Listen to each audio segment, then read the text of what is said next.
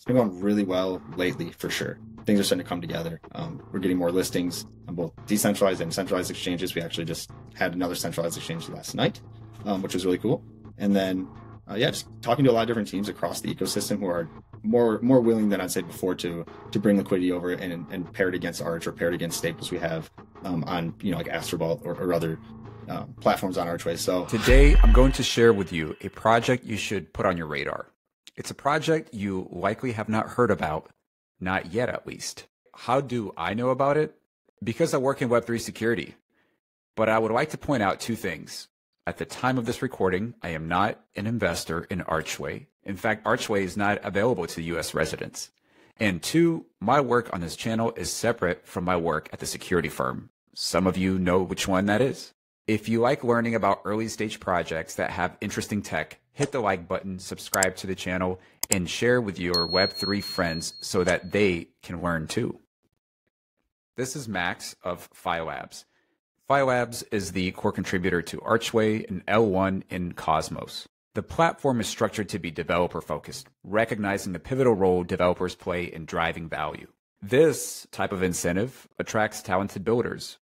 One in particular that has been catching my attention is AstroVault.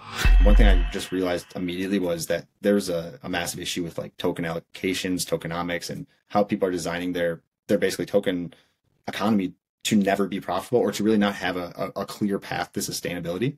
So I would say about almost 2 years ago, Eric had kind of come up with this concept and was kind of pitching it around the Cosmos, trying to get it. I think originally it was going to be built on secret. There just didn't work out in terms of funding, timing, resources, everything. So they were kind of looking for a new place to land. And I was already talking to their team, and Archway came along and they had really cool concept. I really bought into the idea of the application layer being what drives value, and then that the developers need to have a larger share in it. So like the overall ethos kind of made sense to me, with it being like a very economically focused, but also developer focused chain. And I thought it made a lot of sense for AstroVault, and so did Eric. So that was kind of the original connection almost was, we saw this chain that aligned in a lot of ways. They had a really strong team, and Eric had this really cool project that would work well. So they kind of, joined forces. And so I've actually been a proponent of their DEX even before it was called AstroVault. Max has been a fan of AstroVault for a while now, but what is so special about this decentralized exchange? Pay close attention to what Max has to say. It's actually a very similar model to what Coinbase has. It's almost, if you really break it down, it's very, very similar. The difference you kind of would notice is on AstroVault, you have X assets or like derivatives that will show you they're basically your voucher to redeem your stake collateral. Whereas on Coinbase, instead of them giving you a voucher, they just give you the liquid tokens like Atom, but they just give you 5% APR because they're staking the underlying and they're taking the difference, right? But what they're not doing is verifying with the user that they have the right to pull these out. So that's why you'll see, withdrawals pause on Coinbase here and there because they just don't have the liquid assets to let people withdraw. So they have to wait, they have to unstake, they have to bring in liquid assets. So at least with AstroVault, because it's on chain, you can monitor these things and you can see verifiably that your staked assets are actually staked to the native network. So one thing I think that they do with these X assets is just allow more visibility into the model and into what's actually backing the liquidity that is in these pools, right? And these derivatives, because ultimately you're only getting that once a quarter from Coinbase via their 10Q and then annually with their 10K that they file with the SEC. So I think that's where it's like, we need to take more of these Web2 concepts that work like Coinbase, like a real business model that is profitable, and bring it on chain. And the only difference is the fees and the staking rewards are split amongst the LPs instead of just Coinbase. Max compares AstroVault to Coinbase, pointing out that Coinbase, with a chance of pausing withdrawals due to a lack of liquid assets, lacks the transparency that AstroVault provides through its use of X assets for clear collateral redemption.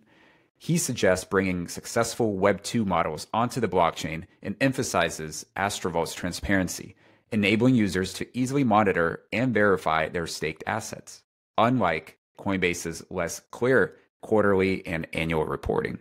But we know how easy it is to use Coinbase. What about AstroVault? So I think there's a couple things. Like one, creating an easy on-ramp is number one. Like make it easy for someone to get into your protocol. And I think they've done a really good job with that. So they've set up like fee grants. So like if you bridge over, let's say like one Atom, I think the minimum is 0.5. It'll actually fee grant you a small amount of Arch. so that you can make your first transaction on their DEX, and you don't have to go anywhere to do that. So as long as you bridge in that atom, you'll have the Arch for gas so that you can swap that atom into Arch, and now you're ready to go, be in the ecosystem.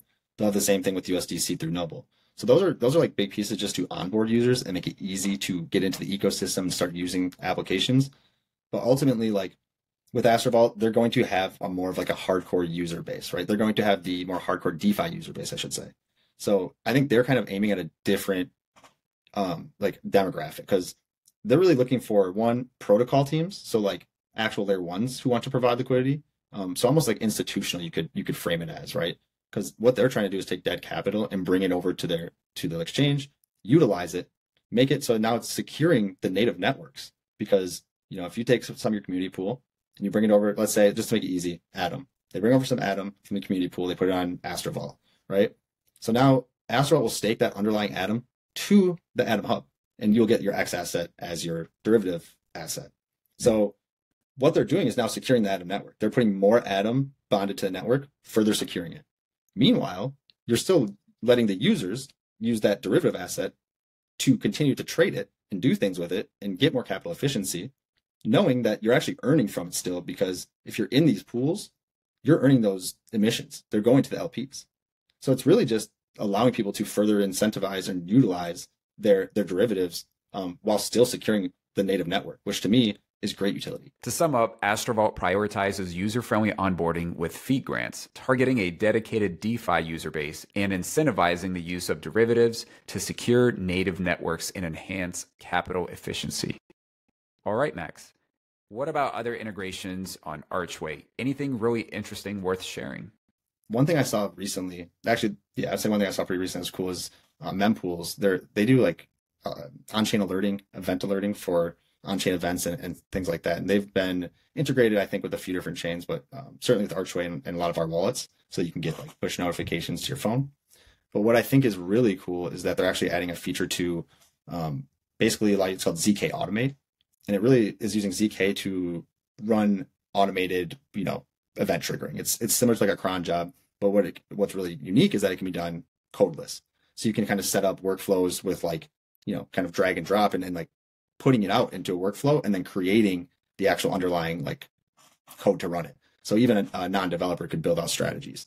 And this could be something as simple as auto compounding or restaking. It could be as simple as, collecting rewards, swapping them and then sending them to a different chain, swapping them to a different asset. So then it opens up this possibility for like arbitrage strategies and all these different things you can do just by automating events on chain. And then on top of that, what I think is really cool is the ZK side, because then it protects at least like pre-execution, like strategies. So you can basically have a strategy that is not public to everyone. So they can't just copy trade you or steal it. But what you could do is then allow them access to it so that, you can earn from it, basically monetize your own strategies you're building. So I think that's a really cool like use case. In general, is just being able to create automated workflows. Whether you're running a business on chain, whether you're a protocol team trying to manage a treasury, or you're just a user trying to automate daily tasks, it's an amazing tool for that and allow anyone to basically be able to do that on chain. And I think that's huge for setting up like more, I guess, user-friendly ways of interacting. And it creates on-chain activity, which is ultimately what drives value, at least Archway. What's cool is that it adds a layer of protection so that your strategies aren't easily copied by others. This feature streamlines on-chain activities and ultimately contributes to the overall value of Archway. Another reason to like the chain. Now, Max mentioned ZK Automate. I hear about ZK a lot, but not a lot around Cosmos. First, let's take a look at what ZK is. In ZK rollups, the term zero knowledge refers to the use of zero knowledge proofs for on-chain transaction verification without requiring interaction or trust. Zero knowledge proofs are cryptographic proofs that can demonstrate a statement's truth without disclosing any information about the statement itself. ZK technology is going to play a critical role in the next bull run because we're trying to find a balance between preserving the privacy and also understanding who the users are from a regulatory perspective. But do we have this type of technology in Cosmos? In the Cosmos, it's definitely being worked on, but it's not as prevalent. I know a few teams working on different like ZK type projects. Like another cool one's Fairblock.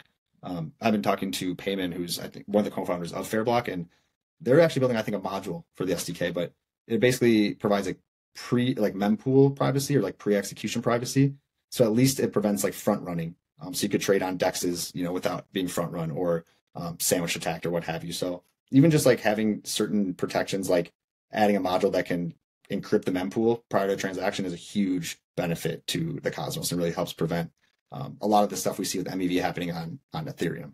So like Fairblock's a really cool one, and they're using ZK as well to do that. So there's definitely projects being built that will utilize ZK. A lot of the privacy projects will probably incorporate it more, but there's a lot of value to like ZKPs, even outside of just, using them for like a privacy chain. Like you could eventually use ZKPs.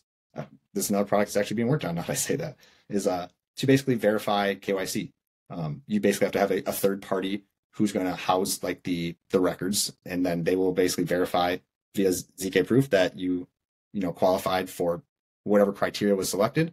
Assuming you pass, then it just gives them the result that it was verified that it was correct, and you're passing KYC. So now there's a way for like decentralized protocols to build KYC and AML directly into their interface without actually getting the user data or like putting the user data at risk. The user can basically just verify that what they said is true without having to give that information to the actual protocol. So it's very interesting from like a user like security side, and also just something I think is much needed in this space is the ability to comply with regulations and do things like KYC from the front end, so you can protect yourself as like a application owner or a builder. Tons of amazing stuff happening in Cosmos, on Archway. If you're a builder considering building on Archway, feel free to reach out to Max, and be sure to tune in to future videos where you'll get content you won't find anywhere else. Subscribe to the channel, and I'll catch you in the next video.